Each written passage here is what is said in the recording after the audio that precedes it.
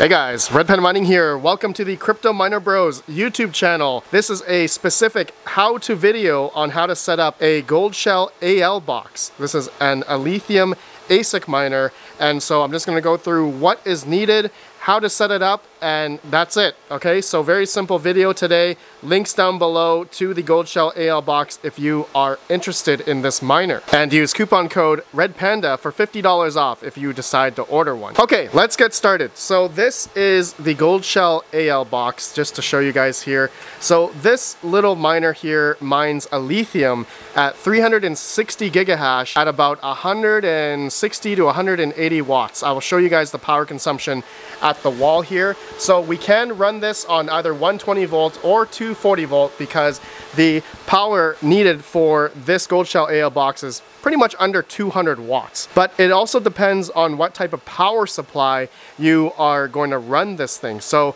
it does not come with a PSU, and so in this regard there are two different power supplies methods that we could use here. So one, I have an HP server PSU with a breakout board and PCIe cables from the veteranminer.com. I prefer this way myself, but an alternative is a typical ATX power supply with, you know, two PCIe cables, and of course you're gonna have to jump the 24 pin in order to turn on the ATX PSU. But for this demonstration today, I will be showing it with an HP server PSU with the parallel miner breakout board and veteran miner cables. So go to veteranminer.com if you're interested in very nice thick gauge PCIe cables, as well as parallelminer.com for this type of power supply setup. As well, you are going to need a Ethernet cable to initially set it up, but otherwise this unit does have wireless as well, Wi-Fi, so you can wirelessly mine Alephium with one of these Goldshell AL boxes. But of course the only thing to plug in you would need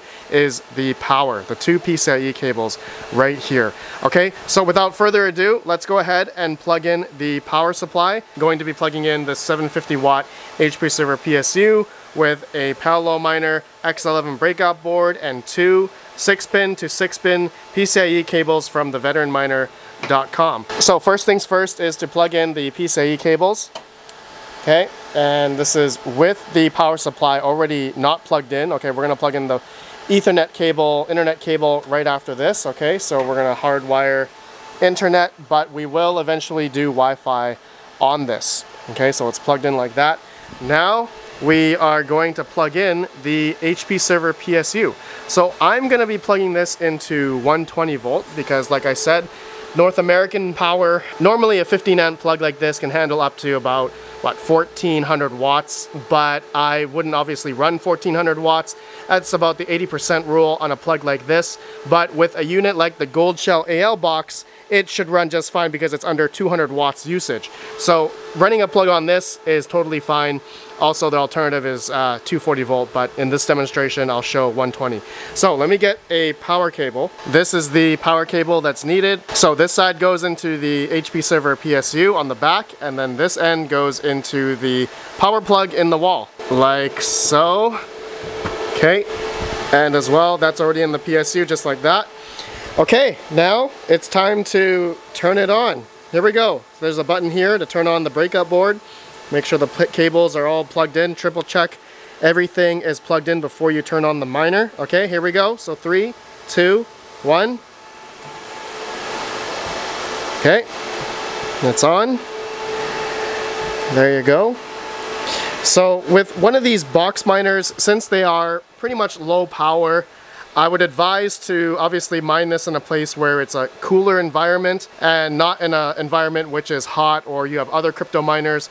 I think these are mainly meant mining somewhere up in your house in a singular room, living room or something like that, and not in a hot place, because this is going to generally, you know, pump out a decent amount of heat.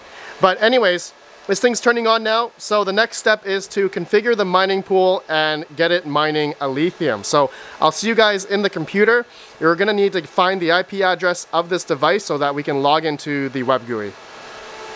Okay, so we are now on the main Windows computer. Just to get the IP address and log into the AL box. So I'm using a freeware software called Advanced IP Scanner to get the IP address. You can use a program like this, or if you're comfortable, log into your home router to get the IP address, okay? But otherwise, once you have the IP address, you want to plop that into the address bar in Google Chrome or Internet Explorer, and then you're going to get to the home page of the AL box, like you guys can see here. Okay, so next step, before we even set up the mining pool, put your worker name, all that kind of stuff, we want to make sure we have the latest firmware. So with Goldshell, they actually have a new firmware that just came out for the AL box. So you want to go to the github.com on Goldshell Miner, and you want to download the latest version here, the Goldshell AL Box 2.2.4. You want to download the raw file, save it in your downloads folder. Once that's done, go back to the Goldshell web GUI here. You want to go to System tab. We're going to scroll down to Update, okay, firmware version. We're going to click on the file that we just downloaded for the AL box like this. Press Open, and then you're going to hit Update. Now, I've personally already done this, so I don't need to show you, or it doesn't need to do it here. But otherwise, it would take about 5 to 10 minutes for it to upgrade. So make sure you don't shut it down while you are firmware updating, or else it will brick, okay, or be frozen and you won't be able to go back in. So just be mindful of that. Firmware updating is important to have a bit of fixes and also support for other Alephium mining pools, which there are a bunch of them. And I did test now. It does work on hero miners, but also DX pool as well. Okay, so next step, okay, before we put in our worker name and which pool that we're going to mine to, which is going to be a DX pool, I'm just going to show you guys an example here. You'll want to download a wallet. You need an Alephium wallet. So where can you get that? Well, alephium.org is the website for Alephium, the coin. And so we're going to go to Essentials, go to Wallets.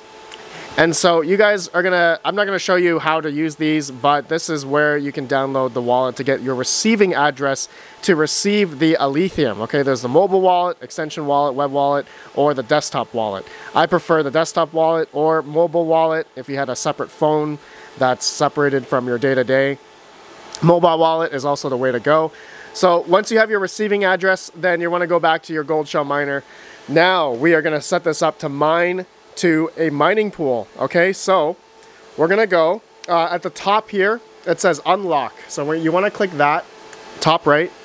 Password is gonna be, the stock password is 123456789, and you're gonna hit unlock. Then we're gonna add, okay, pool settings. This is where we're gonna add the pool. Okay, so URL, miner name, password, 3 different things that we're gonna need. So again, there are many different mining pools, but this demonstration, I'm showing you guys DX pool. Okay, so DX pool, you wanna go dxpool.com, we're gonna go to Alephium. So for a quick start, we're just gonna go to tutorial for Alephium here. And then we need the mining pool server address, okay? So the address, if you scroll down, it will say right here, alf.ss.dxpool.com.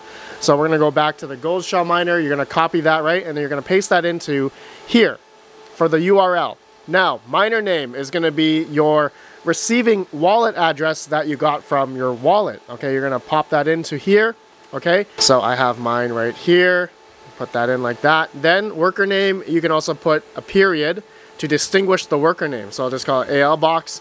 Password, we just do 123, and then you're gonna hit apply. So there you go. It's gonna be applied here, and it should go green and start mining away now to dxpool.com. And that's it. That's how you get started into mining Alephium with your Goldshell AL box. Hopefully that was helpful for all you guys, and it will show up on the mining pool. So thank you to cryptominerbros.com for this how-to. Hopefully you guys enjoyed. And so this concludes the how-to video, how to set up a Goldshell AL box, Alephium miner. Yep, it's humming away, and the power consumption at 120 volts here, 178 watts. Okay, you guys can see the power consumption there. So pretty low power, little ASIC miner that's decently profitable at this point. There are risks into buying this, but you have to do your own research and see all of that stuff, the network hash rate, the yield, how many different miners of these coming out. you know, there's always risks when it comes to buying one of these things. So make sure you do your own research. I'll see you all in the next video. Have a good one. Peace out.